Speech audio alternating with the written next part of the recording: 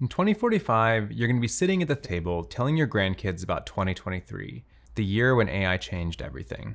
It's hard to comprehend, but this moment right now is as big of a deal as the Wright brothers' first flight, Sputnik, the moon landing, the birth of the internet. Some are saying AI is more important than all of those things. Artificial intelligence is already helping us read minds, decode animal languages, and drive vehicles.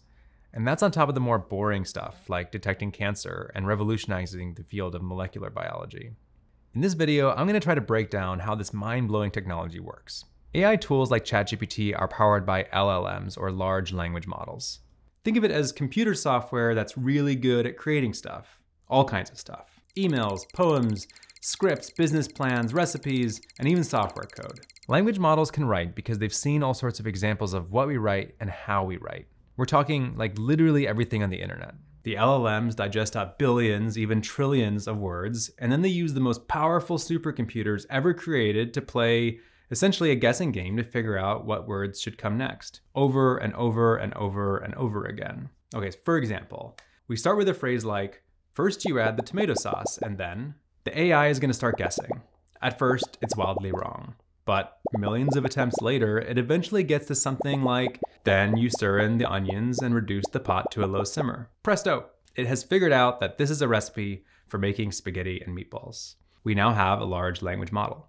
And just to be clear, the AI doesn't know that you want a pasta recipe, but it does know that tomato sauce is often the first ingredient in the 600,000 pasta recipes that it's read. Okay, so that was a fun example, but you're probably still wondering what an LLM actually is. So let's break it down. To understand LLMs, you need to know two things. What kind of data are we feeding the AI, and how does it learn from all that data? The training data is pretty much anything the engineers can get their hands on. Books, blog posts, articles, memes, scripts, restaurant menus, social media threads. And it's not just the best books or the best posts, but all of it. Good, bad, trashy, or otherwise. You may be wondering if that's a problem. We're going to have to get to that another time. Once it's assembled this massive data set, the language model then tries to figure out the underlying patterns. For writing, it's looking at things like individual characters, words, syntax, phrases, and structure. The goal, win guessing games like the spaghetti challenge we just talked about. Tools like ChatGPT added a special sauce to this mix that took things to the next level: human feedback. They enlisted thousands of real people to help train the AI to get even better at the guessing game by rewarding or penalizing it based on its performance. Combine all of that and you get a tool that can do some truly incredible stuff. Need a Q4 marketing plan with KPIs by department? Language models can do that. Want help writing your vows in a poem that incorporates pie for a pizza-themed wedding? They can do that too.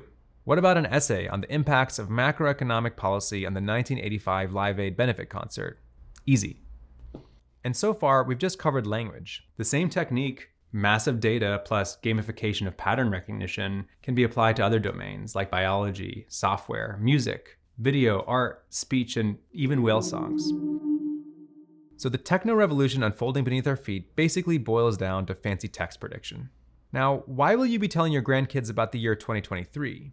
It's because prior to the release of ChatGPT, only a few hundred people had the chance to play around with LLMs. Now, all of a sudden, the world has at its fingertips this insanely powerful new tool, and we're still collectively wrapping our minds around what this means for our work, our lives, and humanity. So this Thanksgiving, you can kick off the awkward dinner table conversation by laying down some truth about LLMs, and maybe this year you go with spaghetti instead of a turkey. Want to learn more? Check out the links in the description for a glimpse into the future and see some examples of large language models in action.